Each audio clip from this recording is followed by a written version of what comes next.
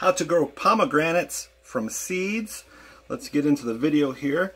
Got a couple pomegranates here. I've got one cut open. I've got the pomegranate seeds here. All we're going to do is I'm going to show you two methods, the best two methods to grow your pomegranates from seeds. Two simple methods. They're easy to do. Anybody can do these. Okay, so I've got some seeds here pulled out after you're done eating them, or maybe you just got the pomegranate open and you just want to get straight to seed making. So all you're going to do is you want to take off this fruit off the seed. So what I simply do is I just crush it, okay, and then just clean it off. It actually will speed up germination when you do that. And there's no hindrance there for it. So the seed should be pretty clean just like that. And so that's what you're going to do. You're going to go through and clean all those seeds. Once you got them cleaned out, you're going to place a paper towel on the table, grab your seeds. We've got about a dozen seeds here. And pomegranates, they grow pretty quickly. So take our water bottle. Doesn't have to be anything fancy for the pomegranates. We're going to spray down the seeds. We're going to soak them. We don't want it too wet again.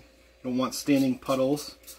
We're going to throw this into a Ziploc bag, and we don't want to try to promote any sort of mold growing on these seeds. So just damp is good enough. Okay, see our seeds inside there. And I'm going to fold it one more time. And then we're going to place it in the Ziploc bag. Let our pomegranate seeds grow in the bag until the roots start to come out. You might start to see a little bit of green. That's good. You can go ahead and transplant those at that time.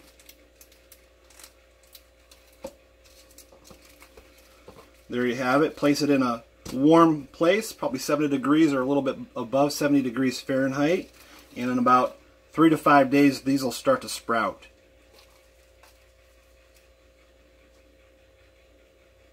Okay, on to method 2 of our easy way to plant pomegranate seeds.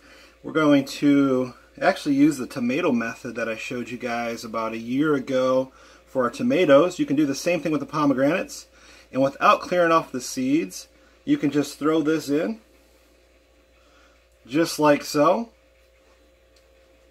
Grab a little extra dirt here. Actually, we'll take it from here, and you're just going to pile on this guy. Germination takes a little bit longer doing this method, but I'm going to show you the results here in a second from doing it this way. So growing our pomegranate seeds this way is really simple. You see how quick that was to plant it, and I'll show you the results here in a minute.